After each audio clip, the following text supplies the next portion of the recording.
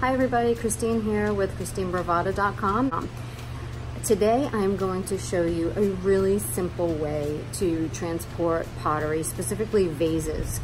And so if you're ready, let's go. The easiest way to transport these vases is to go to your local liquor store and find some of these boxes.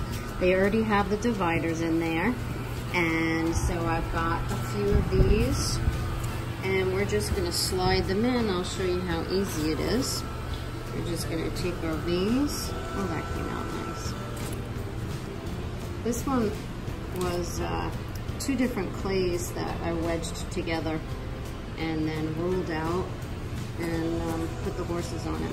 So watch how easily that just slides right in there, very nicely. And we'll just do that with all of them. And in we go.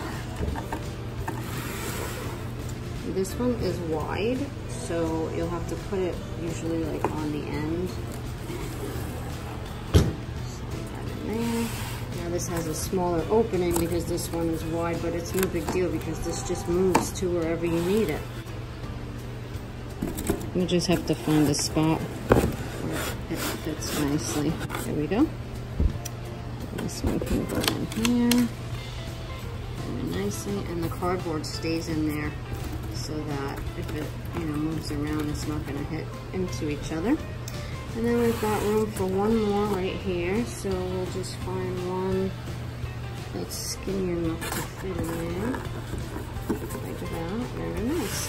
So there you have your one box all ready to go.